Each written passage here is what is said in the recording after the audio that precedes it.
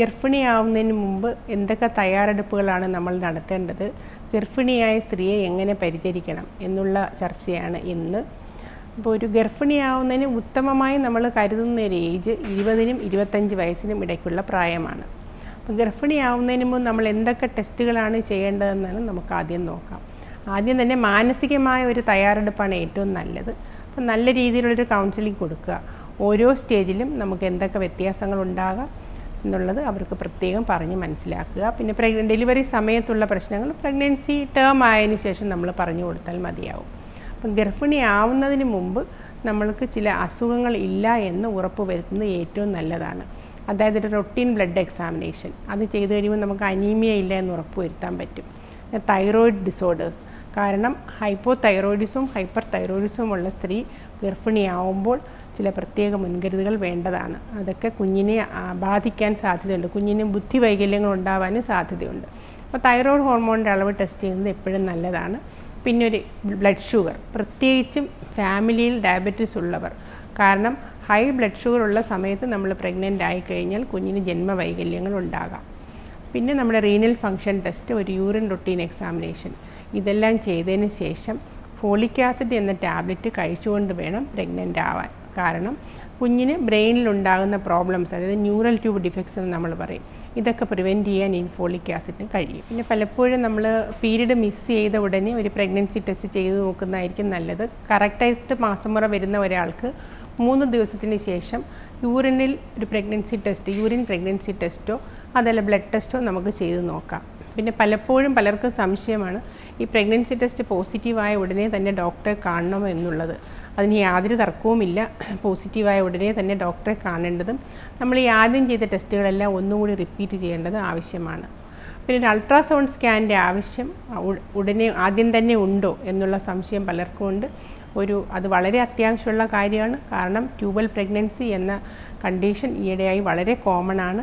അതുകൊണ്ട് നമുക്ക് ഈ അൾട്രാസൗണ്ട് സ്കാൻ 5 ആഴ്ചയാവുമ്പോൾ യൂട്രസിനകത്ത് കുഞ്ഞിൻ്റെ, അതായത് നമ്മൾ ആദ്യം കാണുന്നത് കുഞ്ഞ് കിടക്കുന്ന ഇൻട്രായൂട്രൈൻ ജസ്റ്റേഷണൽ സാക്ക്, 5 ആഴ്ചയാകുമ്പോൾ നമുക്കത് യൂട്രസിനകത്ത് കാണാം. അത് യൂട്രസിനകത്ത് കണ്ടില്ലെങ്കിൽ നമ്മൾ കൂടുതൽ ബ്ലഡ് ടെസ്റ്റും സ്കാനും ചെയ്ത് അത് ട്യൂബൽ പ്രഗ്നൻസി അല്ല എന്ന് ഉറപ്പുവരുത്തേണ്ടതാണ്. അപ്പോൾ ആദ്യത്തെ ഈ സ്കാനിനും ബ്ലഡ് ടെസ്റ്റിനും ശേഷം ഡോക്ടർ നിർദ്ദേശിക്കുന്ന മരുന്നുകൾ അതേ അളവിൽ കഴിച്ചു തുടങ്ങുക.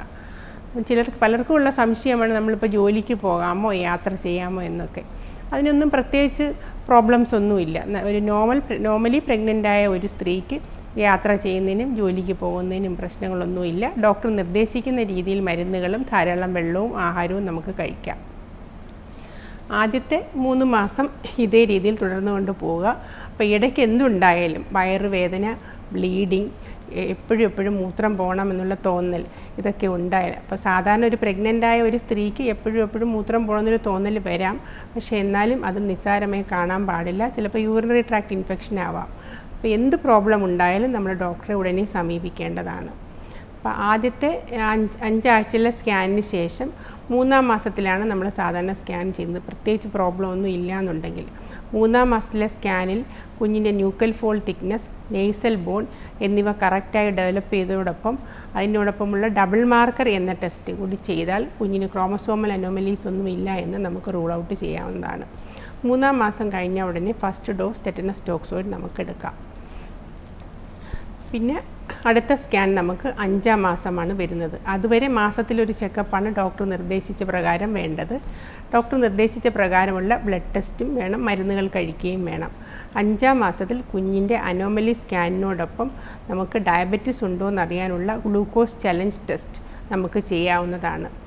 ഫാമിലി ഹിസ്റ്ററി ഓഫ് ഡയബറ്റീസ്, നേരത്തെ നമുക്കൊരു ഡയബറ്റിക് ടെൻഡൻസി, പ്രീവിയസ് ഡെലിവറിയിലെ കുഞ്ഞിന് വെയിറ്റ് കൂടുതൽ, അതായത് 3.5 മുതൽ 4 കിലോ വെയിറ്റുള്ള കുഞ്ഞുങ്ങൾ, ഇങ്ങനെയൊക്കെ ഉള്ളവർ 3-ാം മാസത്തിൽ തന്നെ ഗ്ലൂക്കോസ് ചലഞ്ച് ടെസ്റ്റ് ചെയ്യേണ്ടതാണ്.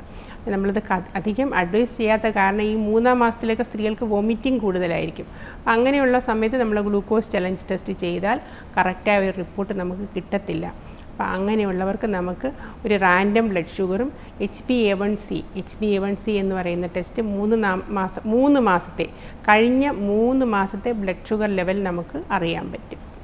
പിന്നെ ഞാൻ പറഞ്ഞ പോലെ 5-ാം മാസത്തിൽ അനോമലി സ്കാനും ഗ്ലൂക്കോസ് ചലഞ്ച് ടെസ്റ്റും. അത് കഴിഞ്ഞിട്ട് വീണ്ടും എല്ലാ മാസവും ചെക്കപ്പ്. 7ാം മാസം വരെ മാസത്തിലൊരു ചെക്കപ്പ് മാത്രം നമുക്ക് മതിയാവും. 7 മാസം കഴിഞ്ഞാൽ 2 മാസത്തിലൊരിക്കലാണ് നമുക്ക് ചെക്കപ്പ്. 5ാം മാസം മുതൽ നമുക്ക് കുഞ്ഞിൻ്റെ അനക്കം വയറിൽ അറിയാൻ തുടങ്ങും. ശരിക്കും 9 ആഴ്ചയാവുമ്പോൾ തൊട്ടേ കുഞ്ഞ് ഗർഭപാത്രത്തിൽ അനങ്ങുന്നുണ്ട്. പക്ഷേ അമ്മ അതറിയുന്നത് 5ാം മാസത്തിലാണ്. ഇതിന് നമ്മൾ ക്വിക്കനിങ് എന്നാണ് പറയുന്നത്. 7ാം മാസത്തിന് ശേഷം 2 ആഴ്ചയിൽ ഒരിക്കലാണ് നമുക്ക് ചെക്കപ്പ്. അത് ഡോക്ടർ പറയുന്ന രീതിയിൽ തുടർന്ന് പോവുക. മാസത്തിലൊരിക്കൽ ഹീമോഗ്ലോബിൻ ടെസ്റ്റ് ചെയ്യുക. 7ാം മാസത്തിൽ നമുക്ക് ഗ്ലൂക്കോസ് ചലഞ്ച് ടെസ്റ്റ് 5ാം മാസത്തിലും 7ാം മാസത്തിലും 8ാം മാസത്തിലും നമ്മൾ റിപ്പീറ്റ് ചെയ്യേണ്ടതാണ്. ആദ്യം നെഗറ്റീവ് ആണെന്ന് കരുതി അത് റിപ്പീറ്റ് ചെയ്യാതിരിക്കരുത്. കാരണം ആ ഒരു ഡയബറ്റിക് ടെൻഡൻസി പ്രഗ്നൻസി അഡ്വാൻസ് ചെയ്യുന്നതനുസരിച്ച് കൂടിക്കൊണ്ടേയിരിക്കും. 9ാം മാസം മുതൽ ആഴ്ചയിലൊരു ചെക്കപ്പാണ് നമ്മൾ പോകേണ്ടത്. ഡോക്ടർ നിർദ്ദേശിക്കുന്ന രീതിയിലുള്ള മരുന്നുകളും ഭക്ഷണക്രമവും റെസ്റ്റും ആവശ്യമാണ്. കുഞ്ഞിൻ്റെ അനക്കം ഇടയ്ക്കിടയ്ക്ക് ശ്രദ്ധിക്കുക. അപ്പോൾ പലപ്പോഴും പലർക്കും സംശയമുണ്ട് ഈ കുഞ്ഞിങ്ങനെ എപ്പോഴും അനങ്ങണോ എന്നുള്ളത്. 1 മണിക്കൂർ നേരം അനങ്ങാതിരുന്നാൽ തന്നെ അവർക്കൊരു വേവലാതി തുടങ്ങും.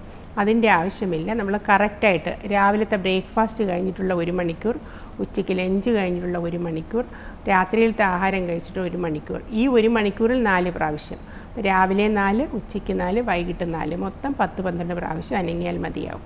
രാവിലെ 1 മണിക്കൂറിൽ 4 അനക്കം കിട്ടിക്കഴിഞ്ഞാൽ ഉച്ചവരെ നമ്മൾ അതിനെപ്പറ്റി വേവലാതിപ്പെടേണ്ട കാര്യമില്ല. പിന്നെ പ്രസവ സമയമാകുമ്പോഴത്തേക്കും നമുക്കൊരു ഡോക്ടറുടെ നിർദ്ദേശപ്രകാരം ഒരു കൗൺസിലിംഗ് നമുക്കെടുക്കാം. അതായത് പ്രസവ സമയത്തുള്ള ബുദ്ധിമുട്ടുകൾ, വേദന എന്നിവയെക്കുറിച്ചുള്ള ഭീതി ഒഴിവാക്കാൻ സഹായിക്കും. എല്ലാ സ്ത്രീകൾക്കും പ്രസവ വേദന എന്ന് പറയുന്നത് വളരെ ഭയമുള്ളൊരു കാര്യമാണ്. പക്ഷേ നമുക്കിപ്പോൾ വേദനാരഹിതമായ പ്രസവത്തിന് എപ്പിഡ്യൂറൽ അനാൽജീസിയ എല്ലാ ഹോസ്പിറ്റലിലും അവൈലബിളാണ്. വളരെ സുഖമായ രീതിയിൽ പ്രസവിക്കാനും പറ്റും.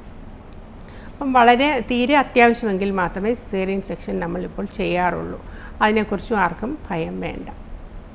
അപ്പോൾ വളരെ പ്ലാൻഡായിട്ട് പ്രഗ്നൻ്റ് ആവുകയും ഡോക്ടർ നിർദ്ദേശിക്കുന്ന രീതിയിലുള്ള മരുന്നുകളും ചെക്കപ്പുകളും ചെയ്താൽ ഗർഭകാലത്തെക്കുറിച്ച് നമുക്കൊട്ടും വേവലാതിപ്പെടാനില്ല.